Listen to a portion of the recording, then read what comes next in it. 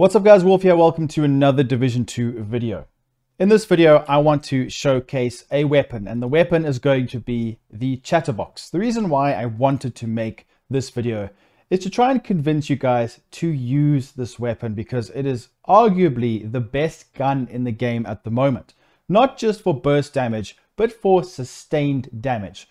This is due to the unbelievably powerful talent that this gun has to have massive RPM and to just continuously shoot with never having to reload. And on an SMG especially, that's very important because even if you're reloading for half a second, you are missing out on so many bullets shot. And this gun in certain situations will out DPS and out sustain the Ouroboros SMG by a long way.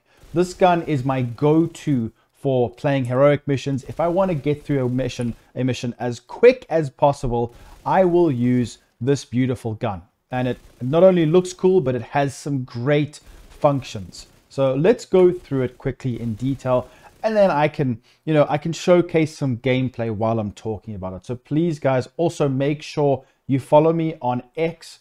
I will leave a link in the description for that. I post there quite often. Also make sure you are subscribed to my channel right now and click that notification bell. So this weapon has got the talent called Incessant Chatter. When you reload, rate of fire is increased by 20% for each enemy within 15 meters for the duration of that magazine. So basically, if there are 5 enemies around you, we're going to be getting a lot of RPM. And if you can kill an enemy without reloading, you get 50% of your magazine back.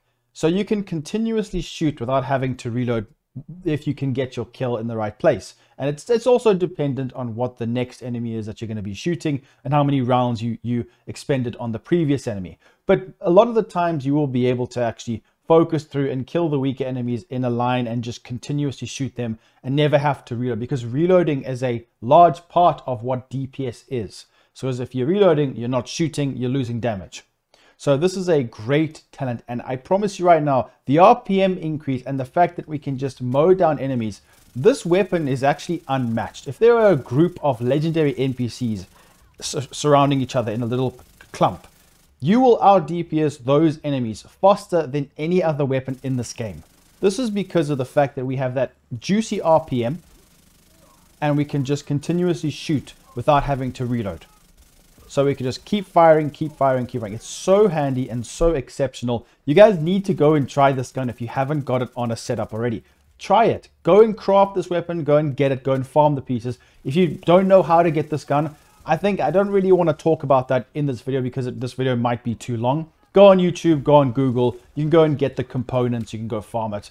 Just go and check it out because it might be a bit more you need an in-depth video to know exactly how to get these pieces, because I don't believe it's in the open world loot pool, and even if it is, it's going to be very difficult to just get at farming SMGs or weapons. So go and get that. Go and get this gun right now if you don't have it and give it a try. It just feels really good when we're playing in any kind of DPS build, especially with Striker. Now the one I've got has only got 5% expertise, so that's an increase in weapon damage. Now this gun has got RPM of 805 and a 60 mag, so it is quite powerful. Now I do have some extra RPM from Striker, I believe, so just forget about that. So it gives you a rough idea of what we've got. I have got damage 2 targets out of cover because now we can reroll the attribute, so don't forget to do that. 10% damage 2 targets out of cover. This elevates damage significantly when enemies are out of cover, but they normally are because we're playing aggressively, and they will actually pop out of cover even when you press them. So I've kind of explained it with DPS.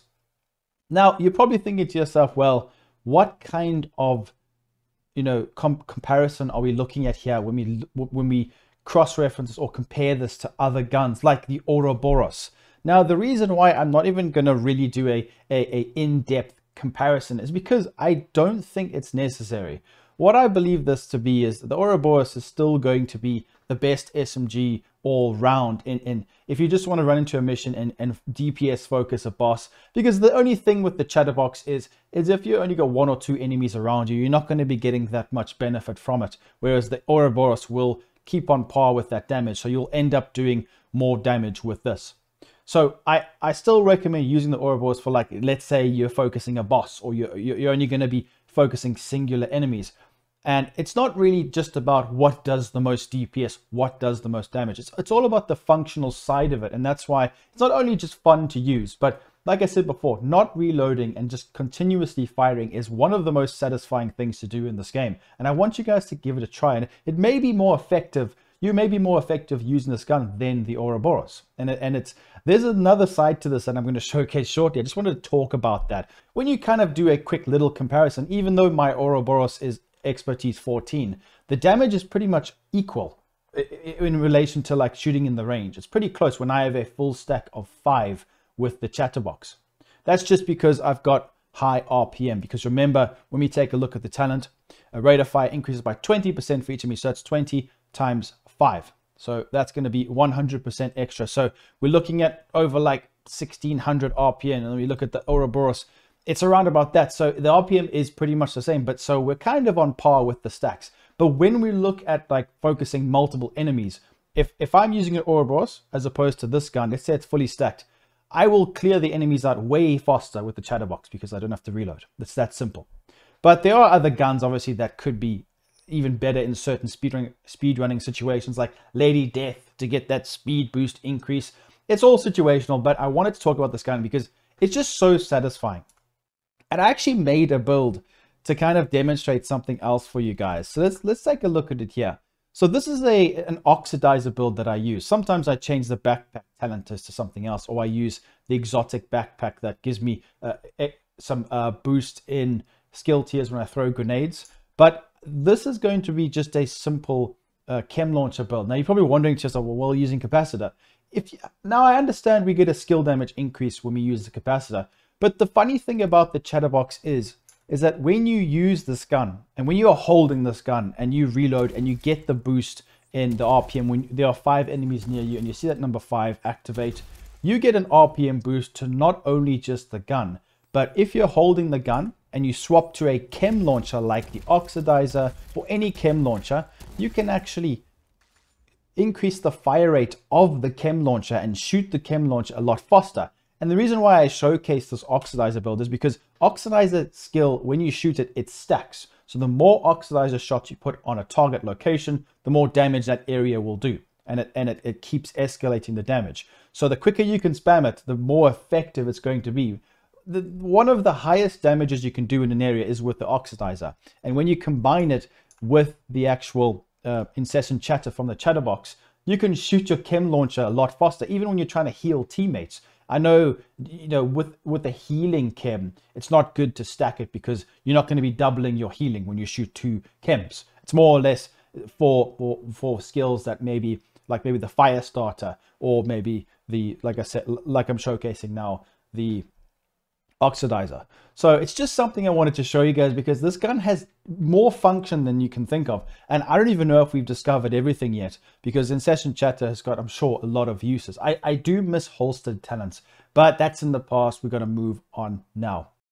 If you guys want to have a look at this oxidizer build, let me quickly showcase it. So it's going to be 3-piece Empress. This is for the skill efficiency because we want skill damage and skill haste. We want to get our chems back as fast as possible. So I've got skill haste and skill damage and skill haste modifications on every single piece. So skill haste mod on the chest, mask, and backpack. Then every single piece I've got here has got, for example, the holster, skill haste and skill damage. Skill haste, skill damage. It's that simple. And then damage to armor is going to scale well with the oxidizer. So that's why I've got contractor's gloves with skill damage, or you can put skill haste there. You can have a Honey U with the perfect combined arms. So when every time you shoot, you get more damage. This is for if I'm in a group and I can't get a kill with the skill, but you can use tech support. That's fine. Skill haste and skill damage here. This also gives me skill haste, the Honey U, which is very nice. And then you spam that. Then I've got glass cannon, chest piece. Make sure you use glass cannon with the oxidizer, otherwise you don't do enough damage. Then I've got the skill damage from the Wyvern, which is perfect. And when we look at the oxidizer stats here, I got 130% skill haste, and it's just really good. Loads of damage. Spam that chem with the oxidizer, and it works great. The build you saw from the DPS part is going to be a 4-piece striker with the striker's backpack.